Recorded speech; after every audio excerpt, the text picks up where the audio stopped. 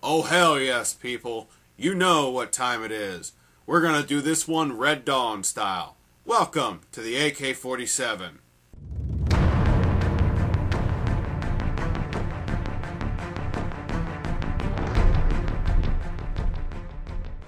Hello, I'm Raging Amish, and this is the AK-47 in Black Ops. Wolverines! Yeah, I think some of you knew that was coming. I'm a child of the 80s and 90s. How could I not bring up Red Dawn? Anyway, it's time for me to finally get to the AK-47. This is one of those guns that needs no introduction. Over the years, we have seen countless variants of this infamous rifle. But at the end of the day, everyone knows about the rugged, proven, and powerful AK-47. As one would hope, the gun has translated well into the game. The AK is one of the best all-around weapons Black Ops has to offer. Unlocked at level 38, this rifle is available rather late in the prestige. Keep this in mind if you would like to play with the AK-47. You will need to be at a relatively high level to equip said gun in your loadout. As you would expect, the AK is fully automatic, with an above-average fire rate of 750 RPM. Sadly, you won't quite match guns like the FAMAS or AUG in terms of fire rate. Fear not, however. The AK makes up for this loss in many ways. Woohoo! Anyway, as is standard on the assault rifles, the AK has a healthy 30-round mag. What can I say? 30 bullets is plenty. Extended mags is far from a necessity. The large mag also means the ammo loadout is good, at 120 rounds. Scavenger isn't needed, so you have flexibility when picking your blue perk. Moving on, each bullet does 40 to 30 damage. The AK will require 3 shots to kill up close, and 4 at a distance. If you're precise and manage to hit the head, you'll reduce the number of shots to kill by 1 at all ranges. Where does the damage drop-off start, you may ask? Well, on the AK, you start to see your bullets weaken at about 37.5 meters, which is typical for the assault rifles. In short and medium range combat, the AK will be a reliable 3-hit kill. The 4-hit kill will only apply in long-range combat. So far, I must say that I'm quite impressed by what the AK-47 can do. I think it's remarkable how good the gun is across the board. I haven't listed one bad stat yet, and I'm not going to either. Somehow I don't believe him. Okay, maybe I'm going to list a few middle-of-the-road statistics, but I stand by what I said. This gun is solid and definitely one of the best all-purpose guns in the game. With that said, back to the review. Like most of its brethren, the AK-47 has medium penetration power. You will be able to penetrate thin obstacles with ease. However, thick barriers will definitely be a problem. Bear this in mind when picking your battles. The AK also features the standard assault rifle crosshairs. In close quarter combat, hip firing is very effective and will save you in a lot of battles. But once you get to medium range combat, I'd advise aiming down the sight. I know I'm contradicting what you see in the movies, but it's true. Aiming down the sight is a good thing. What? Anyway, the switch times on the AK come in as follows.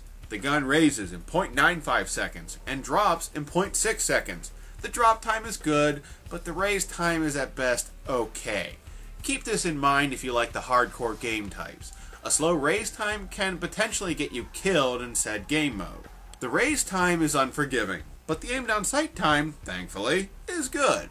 The AK-47 has an ADS time of a quarter second. I don't have much to say. It's the typical assault rifle aim down sight time. I think you'll find that Sleight of Hand Pro really isn't needed. Excellent. Up next is the reloads. On the AK, you're looking at a 2.5 second reload by default, or a 3.2 second reload if the mag is empty. In either case, the bullets enter the chamber at the 1 3/4 second mark. To be perfectly honest, these are yet again more stats that aren't great, but aren't horrible either. The reloads are quick enough that I honestly didn't find them to be an issue. Picking Sleight of Hand will definitely improve the gun's performance overall, but in all honesty, the perk isn't necessary. I think the reloads are fine as is. With the reloads done, the next item to cover is the gun's recoil. Thankfully, this is one of the better features on the AK-47. The kick is overall low and easy to manage. To start, the recoil profile comes in with the value of 60 upwards, 60 to the left, 60 to the right, and 30 downwards. As the numbers suggest, the AK's kick will have a net upwards direction. Countering the recoil profile is a center speed of 1500. This may not sound great, but it'll get the job done. The recoil profile is relatively low, so 1500 is plenty. To give you a comparison, the AK has the exact same amount of kick as the Commando. Gah! No, not that Commando. I love you, Infinity Ward, but that perk still plagues my nightmares. What the hell were you thinking? It's already been confirmed, people. Commando won't be in Modern Warfare 3. And all I can say is thank you, Infinity Ward. So, back to the review. Here's my take on the kick. The gun will definitely move on you, but it's not hard to manage. The recoil is symmetric, which really makes the gun overall easier to handle. At most, you should have to press slightly forward on the analog stick. And yes, I did say forward. I play with an inverted Y-axis. If you still aren't convinced that the recoil is easy to manage, the AK has one more trick up its sleeve for handling the kick. On this gun, the irons are incredibly clear. You will not need a sight because these irons are very clean. Picking a sight is a waste of your attachment slot. While we're on the topic of recoil, I should be fair, however, and mention a unique quirk of the AK's kick. Between each shot, the gun lurches up and down. I assure you, this is a purely visual kick, just like in Modern Warfare 2. The shots you fire are really quite accurate. So, with the recoil done, let's move on to the attachments. Some of them are amazing, others are, well, not so amazing. And frankly, I've got to cover them all. Do you really want to know this stuff? Yeah. Extended mags. This attachment ups the capacity to 45 rounds. The AK-47 is one of the best weapons in the game in terms of general combat. This attachment makes the gun even better. The high capacity reduces the number of times you have to reload, which allows you to be far more aggressive overall. I won't call this the best attachment for the AK, but it's up there. Try coupling extended mags with steady aim. You can have some crazy fun firing from the hip. Dual mags. Both of the magazine altering attachments are gloriously solid on the AK-47. Dual mags makes every other reload a bit quicker and offers 2 additional starting mags. The alternating quick reloads are a nice bonus, but won't really make all that significant of an impact. What stands out to me is the extra starting mags. If you honestly find that you have ammo issues with the AK-47, I would advise picking dual mags before you even consider wasting your blue perk on Scavenger. Red dot sight, reflex sight.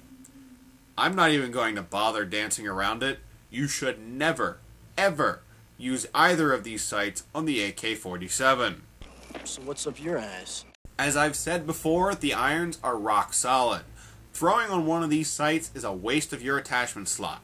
I will be the first one to tell you that I like the red dot sights on most guns. The attachment generally will help you be more precise, but on this gun, I make an exception. The irons are your best sight.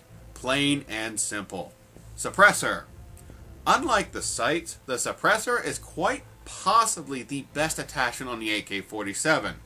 It pains me to admit that because I do not like promoting the stealthy playstyle, but it's 100% true. You won't pop up on radar when you fire your rifle, and this comes at the minor cost of losing some of your 3-hit kill range. Hiding your position from the enemy is a powerful tool. The suppressor will save your life in a lot of situations. ACOG scope. Next. Infrared scope. Oh, for the love of... Next. Master key. Oh, come on, you've got to be kidding me. Alright, you know what? Never mind. Next. Flamethrower. I know I'm starting to sound like I'm completely full of hate, but this is yet another horrible attachment. The flamethrower is a glorified candle.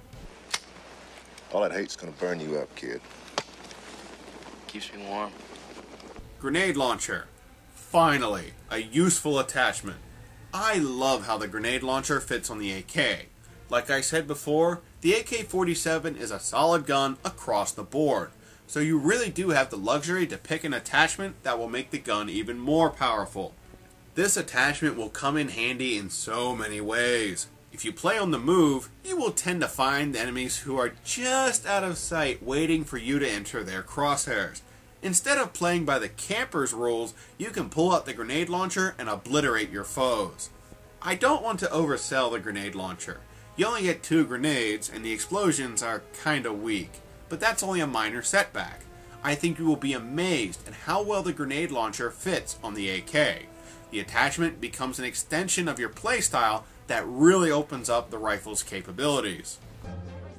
Magnificent, isn't it? With the grenade launcher done, let's get into the perks. For the blue tier, I must say I'm split between Ghost, Flak Jacket, and Hardline. Ghost is good for the stealthy playstyle, Flak Jacket is best for objective game modes, and Hardline is the best option for the aggressive player. You really can't go wrong if you pick one of these 3. For the red perk, I'm honestly all over the place. My first choice is Hardened. The reduced flinch from the pro version combined with higher bullet penetration will win you a lot of one-on-one fights. I also liked Steady Aim. The quick raise time after sprinting and smaller crosshairs make for a good rushing class. Sleight of Hand is yet another solid choice, as it is on pretty much any gun. Quicker reloads and a quicker ADS time are always good things. Finally, Warlord is the last solid fit. You can combine the suppressor with a magazine-altering attachment and really have some fun. I will say this, however. Please, please do not pick Scout. That perk does not fit the AK at all. I'm told if you pick Scout on the AK, a hand will reach out of your TV screen and smack you across the face. For the green tier, I honestly am split between Tac Mask and Hacker. Tac Mask is really good when coupled with Flak Jacket. You can be a mobile powerhouse, especially if you use Hardened. Hacker, on the other hand, is a better fit for Hardline or Ghost. Claymores and motion sensors are everywhere in Black Ops. Hacker provides you with information as to your enemy's whereabouts, and let's face it, information is power. When playing with a good all-purpose weapon like the AK, I find Hacker to be invaluable. So with the perks done, that means I have to bring this review to a close. Normally this is where I go into zombies, but oddly enough the AK-47 isn't there. I had to double and then triple check to make sure I got that right, but indeed it's true. Treyarch did not include the AK-47 in zombies. Don't give me that crap. It's a shame, really. I can't be the only one who wanted to yell Wolverines after every round. Oh well, I guess a guy can dream. Overall, the AK-47 is one of the best weapons in the game. The decent rate of fire combined with high power and low kick is something that's hard to come by.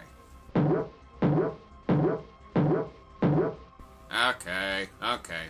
Maybe it's not that hard to come by, and Lord knows that list of solid weapons could be longer. But still, I think the point stands. The AK-47 is a good gun. If you're a fan of Black Ops, this is one weapon you don't want to pass on. That concludes my review of the AK-47. Thanks for watching. I hope you enjoyed, and I hope you'll join me next time, where I'll be covering the China Lake. Pray for me, folks. This isn't going to be pretty. Until then, I give you my best regards from Amish country. Cheers, folks.